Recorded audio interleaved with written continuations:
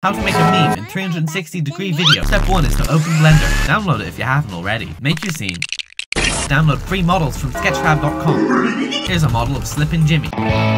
Your model? Our model. Press import. Choose the file type from Sketchfab, then find the file. There. Press S to make it bigger, G to move it around, R to rotate. Press this recording button down here to animate. Set the first position of the camera, then let the video play for a second. Move the camera. Let the video continue. Repeat until you're done animating. You can do the same thing for Slippin' Jimmy. It's Solon time. You can press the little squiggle at the top of your keyboard, then choose View Camera to see what the viewer will see. And God said, let there be light. Press this button to add a light. Sunlights are the easiest to use. Rotate it to make it point the right direction by pressing R. Press Z and choose Render to see what it will look like when it's done. Step 42 is to set up rendering settings. 1920 by 1080 is normal quality. 3840 by 2160 is 4K.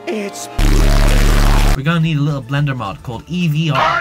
Download that here and put the zip file somewhere you'll remember. Go to Blender and click Edit Preferences. Go to the Add-ons tab and choose Install. Find your zipper. Find your zip file. Then check Testing and search out EVR. Turn it on. Now you're ready. Crank up the degrees to 360. This is a 360-degree video tutorial, not a 180-degree video tutorial. Click Render Animation. Yeah, this is gonna take a while. Depends on how stupid your computer is. Several days later. My video finished rendering 4 days ago. Blender exported a bunch of images. Edit them together using whatever you normally do. I use Premiere Pro. Add any sounds you want. What the dog doing? Export it. Download the Spatial Metadata Injector. Install it. Launch it. Choose your video file. Press Inject. Now you have an injected video file. Step 69 is to upload it to YouTube and profit. Comment if you made a video and I'll have a look, probably.